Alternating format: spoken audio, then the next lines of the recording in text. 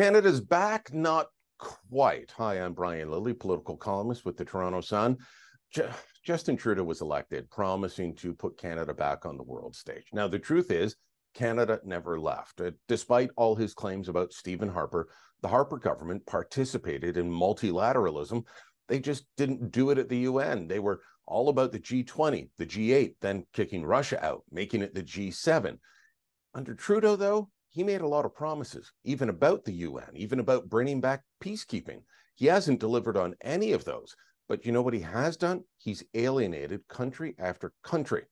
Joining me to talk about this, fellow columnist at the Toronto Sun, Warren Kinsella. Warren, we've got bad relations now with China, which I'm not horribly upset about, but Justin Trudeau and his foreign minister, Melanie Joly, have handled them badly. We are alienated from India, the biggest democracy in the world and the counterweight to China in the Indo-Pacific.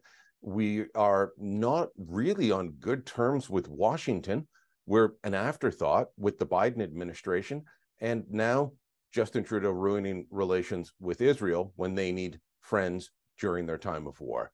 I couldn't have predicted that it would be this bad. I've been a critic of Trudeau a long time. I never could have said he would mess it up this badly. I think, I'm no psychologist, as you know, but, trying to figure out how has he alienated the world? Because he has, whether it's Israel this week or the United States and Britain and France and our allies in the G7 previously. They don't invite us to any of the meetings at the big kids table anymore. What's going on? And I thought a very revealing moment came on Trudeau's way so he left Vancouver, where he was driven out of a restaurant by protest, and he goes to California to meet with Gavin Newsom. And Gavin Newsom is a big deal in the Democratic Party. As you know, I've campaigned for them in the past. And they sit down for the obligatory photo, and Newsom looks over. Newsom's probably going to be president of the United States one day, is my view. He looks over at Trudeau's socks, and he goes, "Don't you ever wear black socks?" And it was kind of a joke, but it also said something, and I winced when I read it. It's, this Instagram prime minister that we've got in Canada. I think that approach he took in the country, he tries to do internationally.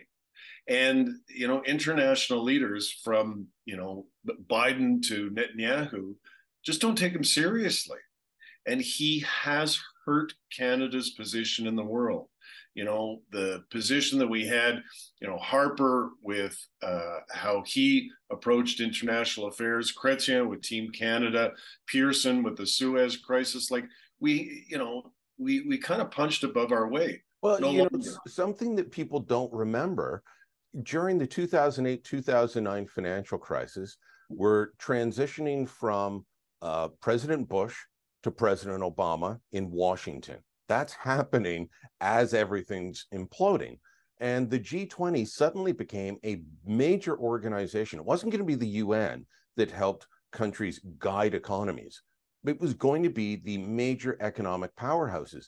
And even though Canada is a small player in that, Stephen Harper, Jim Flaherty, who was then finance minister, and Mark Carney, who was then the Bank of Canada governor, all chaired committees set up by the G20. They looked to Canada for leadership, to chair committees on, okay, what's our way back on this?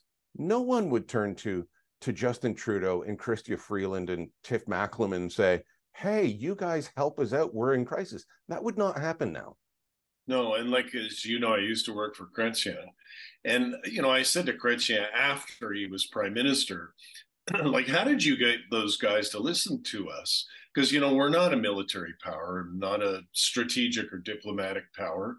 And he said, Canada is, it has to have a voice that is respected. So, George W. Bush loved Chrétien because Chrétien would say things that Bush couldn't. And same with Clinton and same with all the European leaders. And, that's what we do well, or that's what we used to do well. And this guy, he's the socks guy. It's like Newsom said, don't you? It was just, the message was, aren't you guys serious anymore? It doesn't feel like we are. Can we recover from this? I mean, we don't know what's going to happen. Polls right now would suggest a Pierre Poilievre government. He's never been tested on international affairs, but neither was Stephen Harper, and he performed quite well. Could be him. It could be the Liberals change leaders and, stay in power.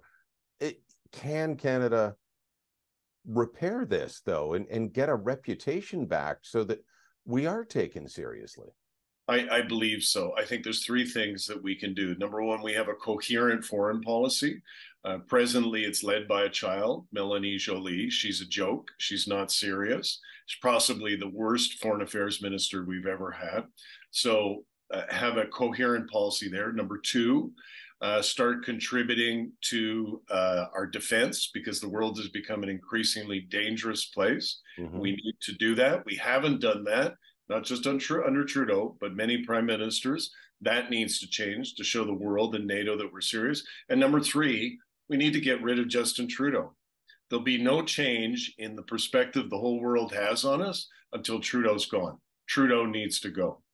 He was the progressive savior. He was the one that everyone wanted on the front cover of the glossy magazine. And now we all just wish that's where he would go and stay. Yep. Let us know what you think. Drop a comment down below. Share this on social media. And don't forget to subscribe to our channel.